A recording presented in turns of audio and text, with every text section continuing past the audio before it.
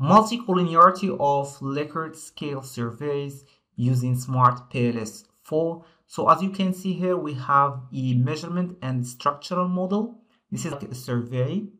These are the indicators, the observed indicators, or the Likert scale items, like item 1 to item 4, measured from strongly disagree 1 to strongly agree 5 or 7.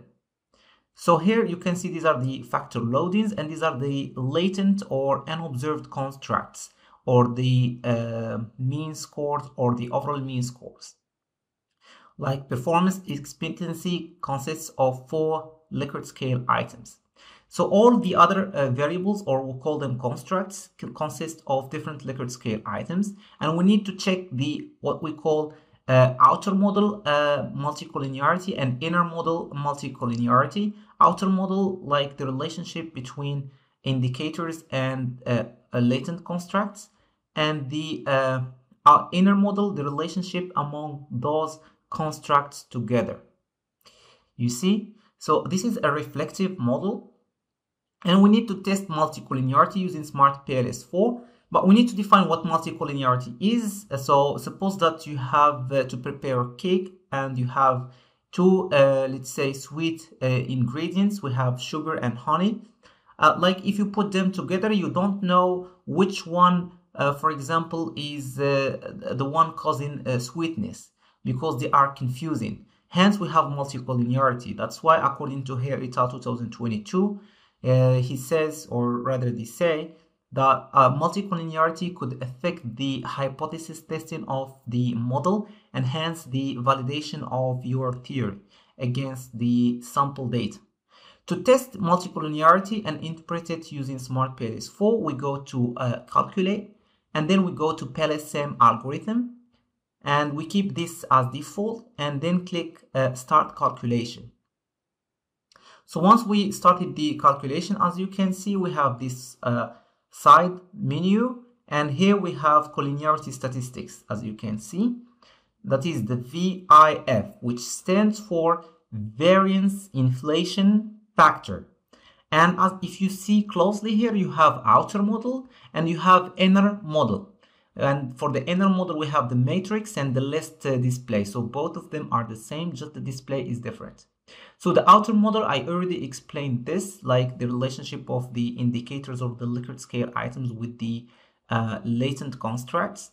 And the this is for the outer model. For the inner model, here we have these relationships of the constructs, or the composite scores, or the summated scores. Then we have the outer model list. You can see that the variance inflation factor here is green. This means that it's good. As a general rule of thumb, it should be between -3 and +3. If it goes beyond that, you see here the color starts changing. Still, it is not a serious issue, like it should not pass 5 or ±5. This is as far as the outer model is concerned. Let's now move to the inner model. As you can see, this one or this one more clearly are the same. So here the variance inflation factor is within the respected range. Hence, we don't have multicollinearity issues. This means that each construct is testing what it is supposed to test, and it is not being confused with other similar constructs or in the research model.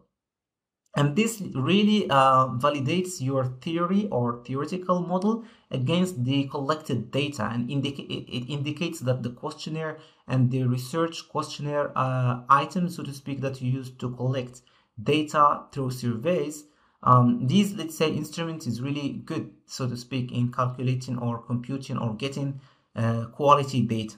So we can also export this in Excel.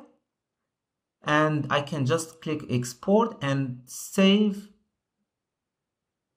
and then I can open it once it finishes loading.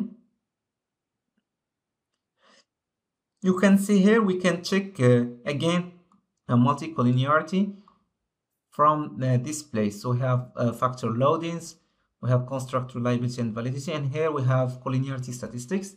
So I can just click control, and I can just click show. And here are the multicollinearity statistics for the outer model alone, and then for the inner model list.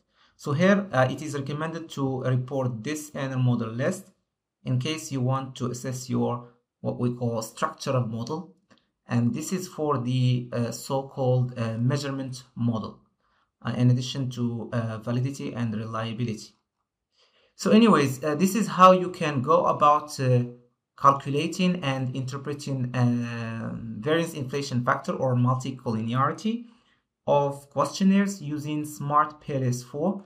If you have questions or remarks, do not hesitate to post them below, and see you soon.